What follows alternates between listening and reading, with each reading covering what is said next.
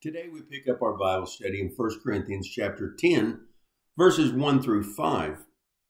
As we begin 1 Corinthians chapter 10, we begin part 1 of what will be a three-part Bible study that in whole will contain 1 Corinthians chapter 10, verse 1 through 13. In part 1, 1 Corinthians chapter 10, verses 1 through 5, the Apostle Paul brings into light God's great plan of salvation for all humanity.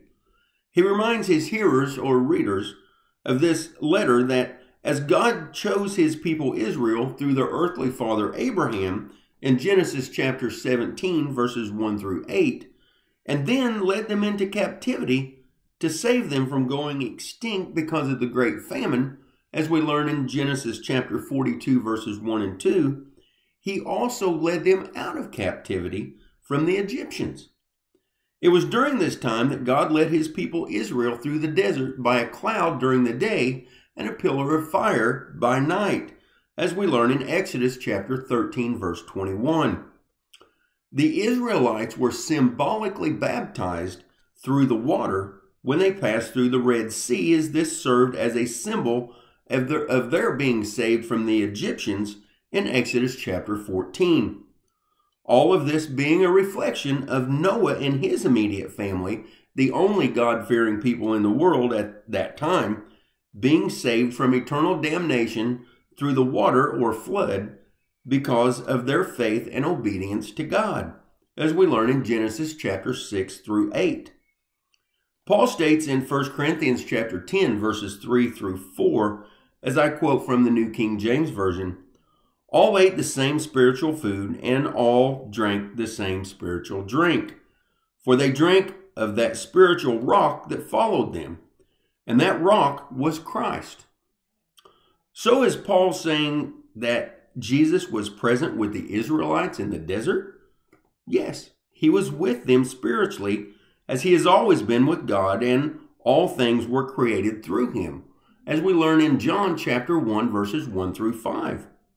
This is a perfect reflection of the Israelites of the Old Testament in the desert. John chapter 1 verses 4 and 5 states, "In him was life, and the life was the light of men. And the light shines in the darkness, and the darkness did not comprehend it." Paul goes on to say in 1 Corinthians chapter 10 verse 5, "But with most of them God was not well pleased, for their bodies were scattered in the wilderness."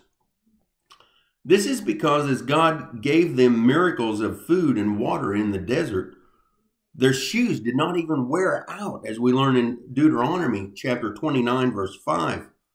But they refused to put their faith completely in God. They continually fell to the sinful nature in disobedience to God. We learn in Deuteronomy chapter 29, verse 4, "Yet the Lord has not given you a heart to perceive, and eyes to see, and ears to hear, to this very day." This is a promise that the Israelites, the chosen people of God, were chosen to be an example to the world so that the world would see that the one true God of Israel is the only God who saves all who will believe in him. This is a promise that the baptism and spiritual food and drink that God led the Israelites through the desert with is an example of and prelude to the spiritual baptism, food, and drink that we receive through our faith in Jesus today. After so many years of the Israelites following God and then falling away from him, after so many years of God forgiving the Israelites and raising them up over and over again, the Lord spoke through the prophet Jeremiah in Jeremiah chapter 24, verses 6 and 7. "For I will set my eyes on them for good, and I will bring them back to this land. I will build them and not pull them down, and I will plant them and not pluck them up. Then I will give them a heart to know me, that I am the Lord, and they shall be my people, and I will be their God. For they shall return to me with their whole heart." A heart to know God is a heart that has received his Holy Spirit through his gift to all humanity, through his one and only Son, Jesus. We now live in a time when God's presence dwells within us through his Holy Spirit, as he has promised to be with us always. As we learn in John chapter 14, verses 15 through 18, the Israelites were the example that individually we are not able to please God because we are prone to sin. No matter how hard we try to please God, we cannot. God gave us the example of the Israelites and all their mistakes and fallings away from God so that we could learn from them and not make the same mistakes. God gave us the example of his chosen people, Israel, to be an example for everyone who would come after them throughout history, so that we could see the need for God in our lives to lead us and be our guide throughout life. He has given us that very guide through his Holy Spirit to live within us, God's presence with us forever, as we can be his children through our Savior Jesus, who opened the door to eternal life and forgiveness. We are the recipients of the gift that God gave unto salvation and eternal life. Dear Lord, let us not be as the Israelites described by Paul in 1 Corinthians chapter 10, verse 5, as he states, "But with most of them God was not well pleased, for their bodies were scattered in the wilderness." But let us be recipients of your Holy Spirit in new life, as described by the Apostle Peter in Acts chapter 15, verses 8 and 9.